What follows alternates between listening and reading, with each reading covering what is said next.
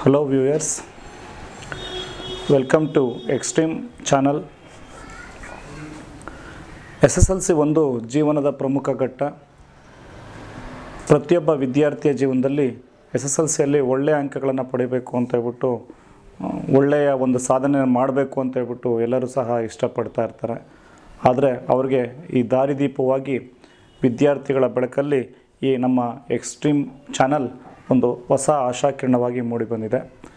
So ಇಂದು ನಾವು ಸಮಾಂತರ ಶ್ರೇಣಿಯ ಒಂದು ವಿಷಯದಲ್ಲಿ 4 ಅಂಕಗಳ ಒಂದು ಪ್ರಶ್ನೆನ ತೆಗೆದುಕೊಂಡು ನಾನು ಪರಿಹಾರವನ್ನು ನಾನು ಈಗ ಸಾಲ್ವ್ ಮಾಡೋದಕ್ಕೆ ನಿಮ್ಮ ಮುಂದೆ ಬಂದಿದ್ದೀನಿ. ಸೊ ಈ ಒಂದು ಸಮಾಂತರ ಶ್ರೇಣಿಯಲ್ಲಿ ಟೋಟಲಾಗಿ ಒಟ್ಟಾಗಿ 3 ಕ್ವಶನ್ಸ್ ಇರ್ತವೆ. ಒಂದು ಅಂಕದವು 2 ಇರ್ತವೆ, 2 ಕ್ವಶನ್ಸು. ಹಾಗೆಯೇ 4 ಅಂಕದ 1 ಕ್ವಶನ್. ಸೊ ಟೋಟಲಾಗಿ 3 ಕ್ವಶನ್ಸ್ ಇರ್ತವೆ. ಅದು ಒಟ್ಟು ಈ ಸಮಾಂತರ ಶ್ರೇಣಿಯ ಮೇಲೆ 6 ಅಂಕಗಳು ಹೊಸ ಪಠ್ಯಕ್ರಮದಂತೆ ಬರ್ತವೆ ಅಂತ ಹೇಳ್ಬಿಟ್ಟು SSLC ಬೋರ್ಡ್ನವರು ತಿಳಿಸಿರುತ್ತಾರೆ. ಸೊ ಇದ್ರ ಬಗ್ಗೆ ನಾವು ಮಾತಾಡ್ತಾ ಈ ಒಂದು ಸಮಾಂತರ ಶ್ರೇಣಿಯಲ್ಲಿ ಈ ಒಂದು ನಾನು ಸಮಸ್ಯೆನ ನಾನು ಇಲ್ಲಿ ಹಾಕ್ಕೊಂಡಿದ್ದೀನಿ, ಈ ಲೆಕ್ಕವನ್ನು ಹಾಕ್ಕೊಂಡಿದ್ದೀನಿ. ಇದನ್ನು ಯಾವ ರೀತಿ ಬಿಡಿಸ್ಬಹುದು ಅಂತ ಹೇಳ್ಬಿಟ್ಟು ತಿಳ್ಕೊಳ್ಳೋದಕ್ಕಿಂತ ಮೊದಲು ಇದು ನಾನು ಅಂದ್ಕೊಂಡಿರೋ ಥರ ಇದು 4 ಅಂಕಗಳ ಪ್ರಶ್ನೆ ಜೊತೆಗೆ ಇದು ಬರುತ್ತೆ ಅಂತ ಮೋಸ್ಟ್ ಲೈಕ್ಲಿ ಕ್ವಶನ್ ಅಂತ ಹೇಳ್ಬಿಟ್ಟು ನಾನು ಅಂದ್ಕೊಂಡು ನಿಮ್ಮ ಮುಂದೆ ಇದನ್ನು ಬಿಡಿಸ್ತಾ ಇದ್ದೀನಿ ನಾನು. ಸೊ ಒಂದು ಸಮಾಂತರ ಶ್ರೇಣಿನ 7 ಪದಗಳವರೆಗಿನ ಮೊತ್ತ 49 ಆಗಿದೆ ಮತ್ತು 17 ಪದಗಳವರೆಗಿನ ಮೊತ್ತ 289 ಆದರೆ ಮೊದಲ n ಪದಗಳವರೆಗಿನ ಮೊತ್ತವನ್ನು ನಾವು ಕಂಡುಹಿಡಿಬೇಕು ಅಂತ ಹೇಳಿದ್ದಾರೆ.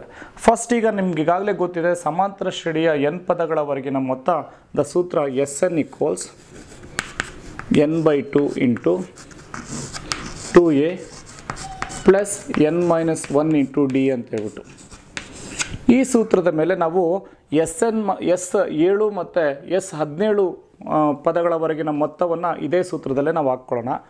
S7 = ಎಷ್ಟಿದೆ? 49 ಇದೆ. ಸೊ ಈ ಒಂದು S7 ಅಂತಂದರೆ 7 ಪದಗಳವರೆಗಿನ ಮೊತ್ತ. ಸೊ ಹಾಗಾಗಿ ಈ 7 ಪದಗಳವರೆಗಿನ ಮೊತ್ತವನ್ನು ಈ ಒಂದು ಸೂತ್ರದಲ್ಲಿ ನಾವು ಹಾಕ್ಕೊಳ್ಳೋಣ. ಅಂದರೆ 49 = n ಅಂತ ಹೇಳಿದ್ರೆ 7/2 × 2a ಪ್ಲಸ್ n ಅಂತಂದರೆ 7 ಮೈನಸ್ 1 × d ಅಂತ ಹೇಳಿದ್ರೆ ಗೊತ್ತಿಲ್ಲ ನಮಗೆ, ಹಾಗೆ ಬರ್ಕೊಳ್ಳೋಣ. ಸೊ ಈಗ 49 = 7/2 ಹಾಗೆ ಬರ್ಕೊಂಡೆ. ಸೊ ಇಲ್ಲಿಗ 2a ಪ್ಲಸ್ 6d ಬರುತ್ತೆ. ಸೊ ಇವುಗಳಲ್ಲಿ ನಾವು 2 ಆಚೆ ತೆಗೆದು ಮತ್ತು ಇದನ್ನು ಓರೆ ಗುಣಾಕಾರ ಮಾಡಿದಾಗ 49/7 ಬರುತ್ತೆ ಇಲ್ಲಿ. ಸೊ ಇಲ್ಲಿ 2 ಆಚೆ 1/2 ಇಲ್ಲಿ ಉಳಿದಿರುತ್ತೆ. ಇಲ್ಲಿ 2 ಆಚೆ ತೆಗೆಯೋಣ. ಈ ಒಂದು ಆವರಣದಲ್ಲಿರುವಂಥ 2 ಆಚೆ ತೆಗೆದಾಗ ಏನಾಗುತ್ತೆ? 2a ನಲ್ಲಿ 2 ಆಚೆನ ತೆಗೆದಾಗ ಏನು ಉಳಿಯುತ್ತಿನ್ನ a ಪ್ಲಸ್ 3d ಉಳಿಯುತ್ತೆ. ಸೊ ಈಗ ಇದರಲ್ಲಿ 2 ಕ್ಯಾನ್ಸಲ್ ಆಗುತ್ತೆ. 2 ಸೊ 7 7 49. ಸೊ ಹಾಗಾಗಿ ಉಳಿಯುವಂಥದ್ದು ಏನಿರುತ್ತೆ ಇಲ್ಲಿ ಅಂತಂದರೆ a ಪ್ಲಸ್ 3d = 7 ಅಂತ ಉಳಿಯುತ್ತೆ. ಇದು ಸಮೀಕರಣ 1 ಅಂತ ತಗೊಳ್ಳೋಣ. ಹಾಗೆಯೇ ಈಗ ಎರಡನೇದಲ್ಲಿ ಇನ್ನೊಂದೇನಿದೆ?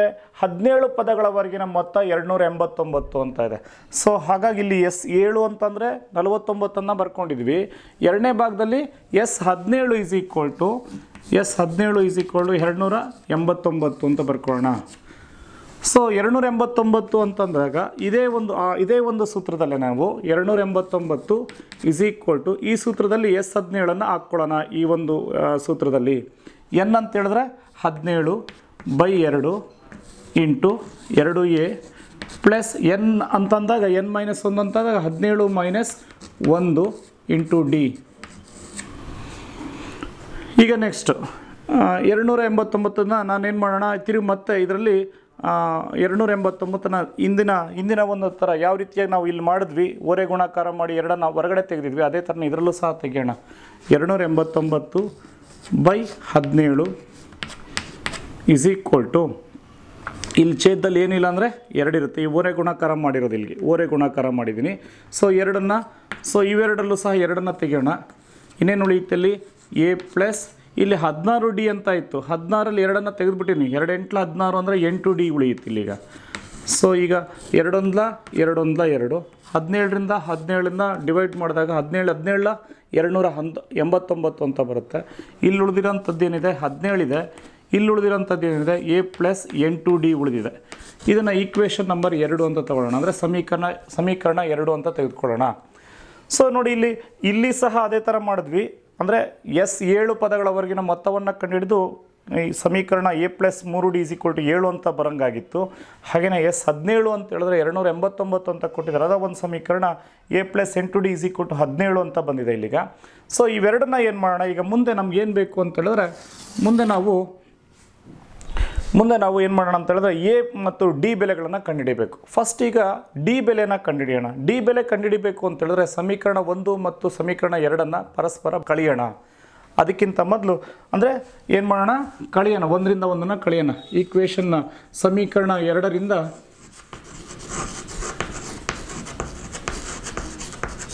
ಸಮೀಕರಣ 2 ಮೈನಸ್ 1 ಮಾಡೋಣ. ಸೊ ಸಮೀಕರಣ 2 ಏನಂತ ಇದೆ, a ಪ್ಲಸ್ n2d = 17 ಅಂತ ಬಂದಿದೆ. ಸೊ ಇದರಲ್ಲಿ ಸಮೀಕರಣ 1 a ಪ್ಲಸ್ 3d = 7 ಅಂತ ಬಂದಿದೆ. ಈಗ ಕಳೆದಾಗ ಸೊ ಚಿಹ್ನೆಗಳನ್ನು ಬದಲಾವಣೆ ಮಾಡಬೇಕು. ಪ್ಲಸ್ ಇದ್ದಿದ್ದು ಮೈನಸ್ ಆಗುತ್ತೆ, ಮೈನಸ್ ಇದ್ದಿದ್ದು ಪ್ಲಸ್ ಆಗುತ್ತೆ. ಸೊ ಈ ಕಳೆದಾಗ ಏನಾಗುತ್ತೆ, ಎ ಪ್ಲಸ್ ಇದೆ, ಮೈನಸ್ ಎ ಇದೆ. ಸೊ ಬೇರೆ ಬೇರೆ ಚಿಹ್ನೆಗಳನ್ನು ಹೊಂದಿರೋದ್ರಿಂದ ಅವೆರಡು ಕ್ಯಾನ್ಸಲ್ ಆಗುತ್ತವೆ. ಹಾಗೆಯೇ ಪ್ಲಸ್ n2d ಇದೆ, ಅದ್ರ ಕೆಳಗಡೆ ಮೈನಸ್ 3d ಇದೆ. ಇವು ಪರಸ್ಪರ ಬೇರೆ ಬೇರೆ ಚಿಹ್ನೆಗಳನ್ನು ಹೊಂದಿರೋದ್ರಿಂದ ಇವೆರಡನ್ನ ಕಳಿಬೇಕು. 8ರಲ್ಲಿ 3 ಕಳೆದ್ರೆ 5d = 17 7. ಇದರೂ ಸಹ ಬೇರೆ ಬೇರೆ ಚಿಹ್ನೆಗಳನ್ನು ಹೊಂದಿರೋದ್ರಿಂದ 17ರಲ್ಲಿ 7 ಕಳೆದಾಗ 10 ಬರುತ್ತೆ. ಸೊ ದೇರ್ಫೋರ್ d = 10/5 ಓರೆ ಗುಣಾಕಾರ ಮಾಡಿದಾಗ 5 1 5 2. ಸೊ d = 2 ಅಂತ ಬರುತ್ತೆ. d = 2 ಅಂತ ಬಂತು. ಈಗ ನೆಕ್ಸ್ಟ್ ಏನು ಮಾಡೋಣ, ಈ d = 2 ಅಂದರೆ ಸಾಮಾನ್ಯ ವ್ಯತ್ಯಾಸ 2 ಅಂತ ಇದೆ. ಇದನ್ನು ನಾವೇನು ಮಾಡೋಣ, ಈ ಒಂದು ಯಾವ್ದಾರ ಒಂದು ಸಮೀಕರಣ ನಮಗೆ ಅನುಕೂಲಕರವಾದಂಥ ಯಾವ್ದಾರು ಒಂದು ಸಮೀಕರಣ 2ರಲ್ಲೋ ಅಥವಾ 1ರಲ್ಲೋ ಆದೇಶ ಮಾಡೋಣ. ಆದೇಶ ಮಾಡಿಬಿಟ್ಟು ನಾವು ಎ ಬೆಲೆಯನ್ನು ಕಂಡುಹಿಡಿಯೋಣ. ಸೊ ಈಗ ಈಕ್ವೇಷನ್ 1ನಲ್ಲಿ ಸಮೀಕರಣ 1ರಲ್ಲಿ ಹಾಕ್ಕೊಳ್ಳೋಣ. ಸಮೀಕರಣ 1ರಲ್ಲಿ a ಪ್ಲಸ್ 3d = 7 ಅಂತ ಇದೆ. ಸೊ ಇದರಲ್ಲಿ ನಾವು ಡಿ ಬೆಲೆಯನ್ನು ಸಬ್ಸ್ಟಿಟ್ಯೂಟ್ ಮಾಡ್ಕೊಳ್ಳೋಣ. a ಪ್ಲಸ್ 3 × d ಅಂತಂದರೆ ಈಗಾಗಲೇ ಕಂಡುಹಿಡಿದಿದ್ದೀವಿ 2 ಅಂತ ಹೇಳ್ಬಿಟ್ಟು, ದಟ್ ಇಸ್ = 7 ಇದೆ. ಸೊ a ಪ್ಲಸ್ 3 2 6 = 7 ಆಗುತ್ತೆ. ದೇರ್ಫೋರ್ a = 7ರಲ್ಲಿ 6 ಹೋದರೆ 1 ಉಳಿಯುತ್ತೆ. ಸೊ ಏನಾಗುತ್ತೆ, ದೇರ್ಫೋರ್ a = 1 ಅಂತ ಬಂದಿದೆ. a = 1 ಅಂತ ಬಂದಿದೆ. ಈಗ ನೋಡ್ರಪ್ಪ, ಈಗ ನಾವೇನು ಮಾಡೋಣ ಅಂತ ಹೇಳಿದ್ರೆ, ಈಗ ಸಮೀಕರಣದಲ್ಲಿ ಈ Sn = n/2 × 2a + n - 1 × d ಅಂತ ಇದೆಯಲ್ಲ, ಈ ಒಂದು n ಪದಗಳ ಮೊತ್ತದ ಸಮೀಕರಣದಲ್ಲಿ ಅವರು ಕೇಳಿದ್ದಾರೆ ಮೊದಲ n ಪದಗಳವರೆಗಿನ ಮೊತ್ತವನ್ನು ನಾವು ಕಂಡುಹಿಡಿಯಬೇಕು ಅಂತ. ಕಂಡುಹಿಡಿಯೋದ್ರಲ್ಲಿ ನಾವೇನು ಮಾಡೋಣ, ಡಿ ಮತ್ತು ಎ ಬೆಲೆಗಳನ್ನು ಸಬ್ಸ್ಟಿಟ್ಯೂಟ್ ಮಾಡೋಣ ಈ ಒಂದು ಸಮೀಕರಣದಲ್ಲಿ. ಸೊ Sn = n/2 × 2 × a ಅಂತ ಹೇಳಿದ್ರೆ 2a + n - 1 × d ಅಂತ ಇದೆ. ಈ ಸೂತ್ರದಲ್ಲಿ ನಾವು ಎ ಮತ್ತು ಡಿ ಬೆಲೆಗಳನ್ನು ಸಬ್ಸ್ಟಿಟ್ಯೂಟ್ ಮಾಡೋಣ. Sn = n ಅಂತಂದರೆ ಗೊತ್ತಿಲ್ಲ, n ಅಂದರೆ n ಪದಗಳವರೆಗಿನ ಮೊತ್ತ ಇಂಟು 2 × a ಅಂತ ಹೇಳಿದ್ರೆ 1 ಪ್ಲಸ್ n ಅಂತಂದರೆ ಗೊತ್ತಿಲ್ಲ ನಮಗೆ, ಹಾಗೆ ಬರ್ಕೊಬೇಕು, n ಪದಗಳವರೆಗಿನ ಮೊತ್ತ. ಡಿ ಅಂತ ಹೇಳಿದ್ರೆ ಎಷ್ಟಿದೆ, 2 ಇದೆ. So Sn = n/2 × 2 1 2 2 1 2 plus 2n - 2 ಆವರಣವನ್ನು ಬಿಡಿಸಿದಾಗ ಬರುತ್ತೆ. ಸೊ +2 - 2 ಕ್ಯಾನ್ಸಲ್ ಆಗುತ್ತೆ. So n/2 × 2n. So therefore Sn = ಈ 2ಗೆ 2ಗೆ ಕ್ಯಾನ್ಸಲ್ ಆಗುತ್ತೆ. n ಪದಗಳವರೆಗಿನ ಮೊತ್ತ ಎಷ್ಟು ಬರುತ್ತೆ, Sn = n² ಅಂತ ಬರುತ್ತೆ. ಹೀಗೆ ಈ ಒಂದು ಸಮಸ್ಯೆಯನ್ನು ನಾವು ಬಿಡಿಸಿದ್ವಿ. ಈ ಸಮಸ್ಯೆಗೆ ಒಟ್ಟು 4 ಅಂಕಗಳಿರ್ತವೆ. ಅದಕ್ಕಿಂತ ಮೊದಲು ನಾನು ಇನ್ನೊಂದು ಸಾರಿ ನಿಮಗೆ ಪುನರಾವರ್ತನೆ ಮಾಡ್ತಾ ಇದ್ದೀನಿ. ಸೊ ಸಮಾಂತರ ಶ್ರೇಣಿನ 7 ಪದಗಳವರೆಗಿನ ಮೊತ್ತ 49 ಕೊಟ್ಟಿದ್ದಾರೆ ಮತ್ತು ಲೆಕ್ಕದಲ್ಲಿ 17 ಪದಗಳವರೆಗಿನ ಮೊತ್ತ 289 ಕೊಟ್ಟಿದ್ದಾರೆ. ಈಗ ನಾವು ಕಂಡುಹಿಡಿಬೇಕಾಗಿರೋದು ಏನಂದರೆ ಮೊದಲ n ಪದಗಳವರೆಗಿನ ಮೊತ್ತವನ್ನು ನಾವು ಕಂಡುಹಿಡಿಬೇಕು. ಅದಕ್ಕೆ ತಕ್ಕನಾಗಿ ನಾವು ಸೂತ್ರವನ್ನು ಹಾಕ್ಕೊಬೇಕು. ಸೂತ್ರ ಏನು? n ಪದಗಳವರೆಗಿನ ಮೊತ್ತ, ಸಮಾಂತರ ಶ್ರೇಣಿಯ n ಪದಗಳವರೆಗಿನ ಮೊತ್ತ Sn = 2a n/2 × 2a + n - 1 × d ಅಂತ ಹೇಳ್ಬಿಟ್ಟು. ಸೊ ಈ ಒಂದು ಸೂತ್ರದಲ್ಲಿ 49 7 ಪದಗಳವರೆಗಿನ ಮೊತ್ತ 49, 17 ಪದಗಳವರೆಗಿನ ಮೊತ್ತ 289 ಅಂತ ಅವರೇ ಕೊಟ್ಟಿದ್ದಾರೆ. ಆ ಪದಗಳನ್ನು ಉಪಯೋಗಿಸ್ಕೊಂಡು ನಾವೇನು ಮಾಡಬೇಕು, ಈ ಒಂದು ಸಮೀಕರಣಗಳನ್ನು ಕಂಡುಹಿಡಿದಿದ್ದೀವಿ.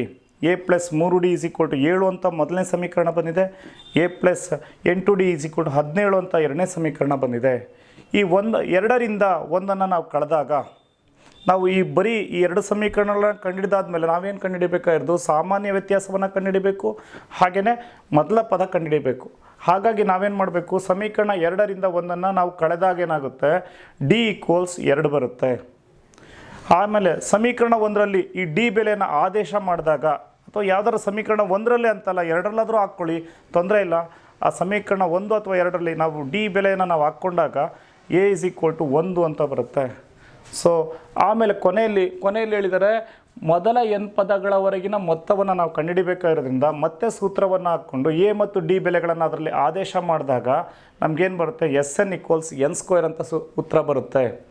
ಸೊ ಹೀಗೆ ಈ ಒಂದು ಒಟ್ಟಾರೆಯಾಗಿ ಈ ಒಂದು ಕ್ವಶನ್ಗೆ, ಈ ಒಂದು ಲೆಕ್ಕಕ್ಕೆ ಒಟ್ಟು 4 ಅಂಕಗಳು ಅಂತೇಳ್ಬಿಟ್ಟು ನಾವು ಅಂದ್ಕೊಂಡಿದ್ದೀವಿ. ಸೊ ಹಾಗಾಗಿ ವಿದ್ಯಾರ್ಥಿಗಳು ಇದನ್ನು ಇನ್ನೊಂದು ಸಾರಿ ಮಂದಟ್ಟಾಗೋ ಥರ ಇನ್ನೊಂದು ಸಾರಿ ಪ್ರಾಕ್ಟೀಸ್ ಮಾಡಿದ್ರೆ ಇದರಿಂದ 4 ಮಾರ್ಕ್ಸ್ ಬರೋದು ಖಚಿತ ಅಂತೇಳ್ಬಿಟ್ಟು ಹೇಳ್ತೀನಿ. Thank you.